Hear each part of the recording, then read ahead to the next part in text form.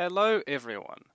This video was requested by a viewer, so I'd like to quickly thank you for the idea and for your insightful comments. Now I'm sure you've heard the Legend of Atlantis, an ancient city that suffered a cataclysm and sank beneath the ocean.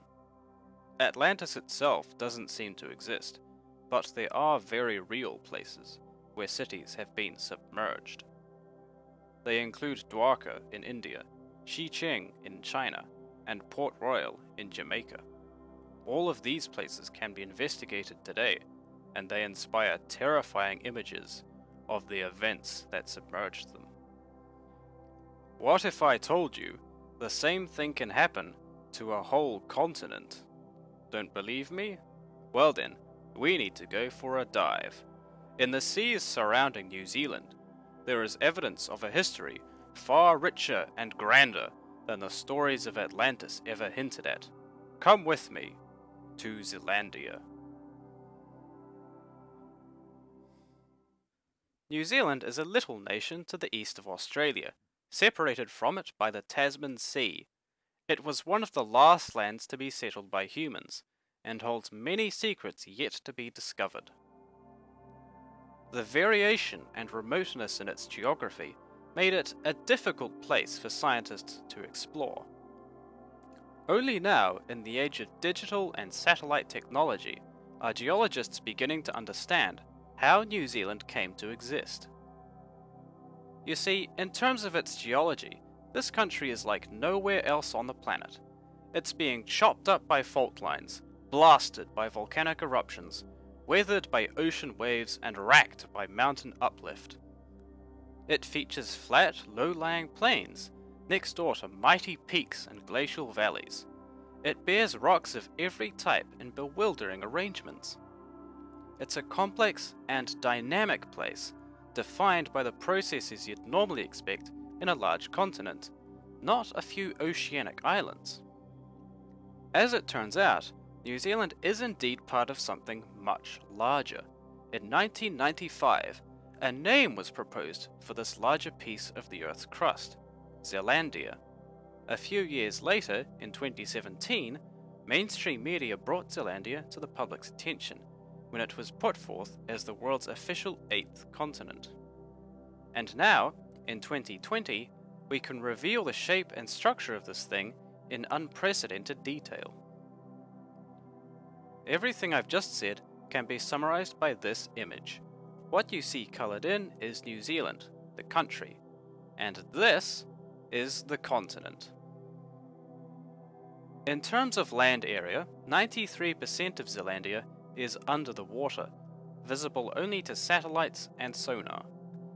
Most of this area remains more than a kilometer above the surrounding seafloor, marking it out as a different type of crust.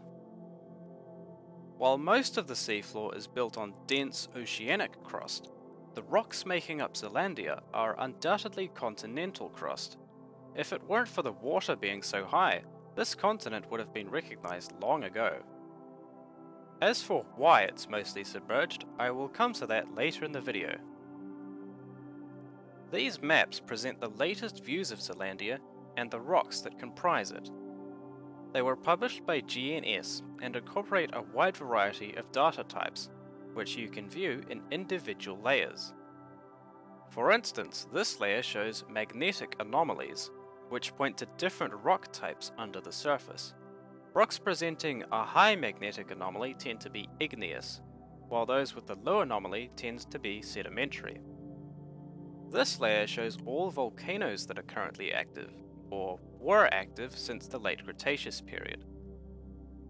And this layer shows straight bathymetry, the depth below sea level. You can clearly see things that were complete mysteries a few years ago, such as the fact that New Caledonia is connected to New Zealand, or this trench that separates both from the Australian continent. With the help of these maps, anyone can now go and learn about the geological history and significance of this remarkable area. Here's a summary of how Zealandia came to be. On the planet Earth, there are two types of crust, oceanic and continental. Overall, the crust is broken up into tectonic plates, which may contain one type of crust or both types. These plates move over millions of years, slowly being reconfigured by movements in the underlying mantle. Around 400 million years ago, those movements allowed an especially large continent to exist, which we call Gondwana. It covered much of the southern hemisphere at the time, and it was still growing. Along the edge that would become Zealandia, accretion was taking place. This process involves pieces of oceanic crust sinking beneath the continent, which scrapes huge volumes of sediment from the top of them. All that sediment piles up against the continental border and becomes sedimentary rock. In this way, much of Zealandia's foundation was formed. Over the following 300 million years, Gondwana was joined by other landmasses to form the supercontinent Pangaea, which then broke apart again. All this happened at the bidding of the same tectonic movements that operate today. Gondwana re-emerged as the southern portion of Pangaea, and it too began to split into pieces. India shot away and eventually collided with Eurasia around 50 million years ago. South America, Africa, and Antarctica all went their separate ways. Finally, it was just Australia and this young wedge of rock that remained joined together. But not for long. As we saw earlier, this area has a long history of volcanic activity. Many of those ancient volcanoes were triggered by the rifting that pushed Australia and Zealandia apart. This process forced the underlying mantle to melt, fueling chains of volcanoes and generating new oceanic crust, the floor of the Tasman Sea. 83 million years ago, the two continents were completely separate, but they continued to drift further apart. It's from this point in time that the animal and plant life of both lands diversified from each other. Uniquely Kiwi creatures were introduced in the fossil record, including dinosaur species that are found nowhere else. At the same time, the crust of Zealandia experienced massive extensional forces, which means it was being stretched. In order to conserve its volume, the landmass had to become thinner to compensate for its sideways extension. You can observe this with a piece of toffee.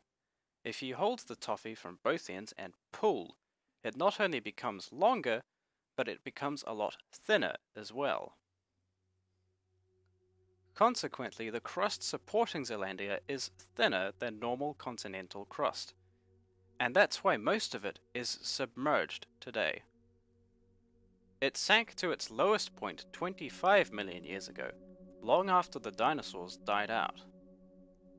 Some experts say that Zealandia was completely submerged at this time, while others argue that a series of tiny islands remained to carry on its biological legacy. Did these fossils represent animals that rode out the flooding, or did they migrate to Zealandia after it re-emerged from the waves? This is just one of many mysteries that still remain around the hidden continent. Of course, I'm leaving out plenty of detail, partly because the formation of Zealandia is still not fully understood, and partly because I don't want this video to be too long. Now that we're back in the present, I just want to wrap up by giving you an overview of this area's geology. When it comes to New Zealand, the overall geology is a mixed bag. In broad terms, it can be represented by terrains, where each terrain is a distinct block of rocks with similar age, origin, and composition. There are 9 or 10 terrains currently recognized. As far as we can tell, they extend out to sea as well, forming the body of Zealandia itself. Terrains located here comprise the Western Province, which contains the oldest parts of Zealandia. Over here, they are collectively called the Eastern Province. In between is a belt of plutonic rocks known as the Median Batholith.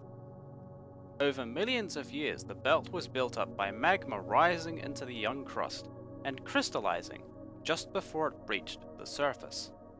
Massive domes of granite and diorite have since been exposed by erosion for the world to see.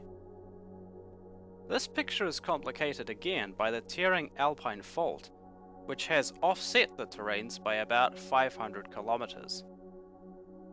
Over in the western province, rocks are mostly sedimentary in nature.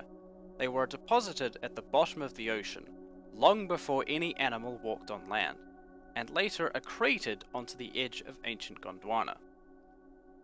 Some volcanic and metamorphic rocks are also found in these terrains, indicating a period of geological stress associated with the formation of Pangaea, when all known continents were squashed together. The oldest rocks in New Zealand are found here, and they contain adorable trilobite fossils, each just a few millimeters long. Meanwhile, in the eastern province, things are arguably more interesting. There are more terrains here with a greater variety in rocks and origins. Some of them are sedimentary units that formed after Zealandia split from Australia, and in some places they bear rich coal seams or oil fields. These terrains also contain evidence of the complete, or near-complete, drowning of Zealandia 25 million years ago. Fossils from around that time can be collected in places like Hakataramea Valley, and they are clearly the remains of sea dwellers. Other terrains in the east are made up of volcanic rocks, such as those underlying Auckland and the Tupou volcanic zone. They remind us that volcanism is not a new trend in the north. Older terrains exposed in the south tend to be overprinted by metamorphic processes. They were once buried deep inside the crust, but the weird rocks within them are now being brought to light by uplift along the alpine fault. The most spectacular formations among them are found in the Southern Alps, the highest mountain chain in New Zealand. There is even this rare formation represented as a terrain, the Dun Mountain Ophiolite belt. In essence, an ophiolite is a slice of oceanic crust that has been forced up and joined with a piece of continental crust. This particular one is remarkable because of its length and the range of rocks it contains. By exploring its full length, you can see all the layers that make up oceanic crust, going from seafloor sediments down through the underlying basalt and gabbro, igneous rocks, all the way into the greenish peridotite that was once part of Earth's mantle. It's truly a fortunate country that has all this variety to offer. As I have hinted, there is plenty of exploring still to do, and many mysteries surrounding the hidden continent of Zealandia. Its history is not completely understood, and neither is its composition. Thanks to the ongoing work of geologists, however, we are slowly building up a more complete picture of the hidden continent. If you'd like to learn more about it, head to Tuhura and check out these fantastic maps by GNS. You can find a link in the video description below. And thank you very much for watching this presentation. More videos are on the way, so be sure to subscribe to my channel if you don't want to miss out. Also, feel free to leave a comment if you have any questions, comments, or requests for future videos. Thanks again, and good luck with your studies.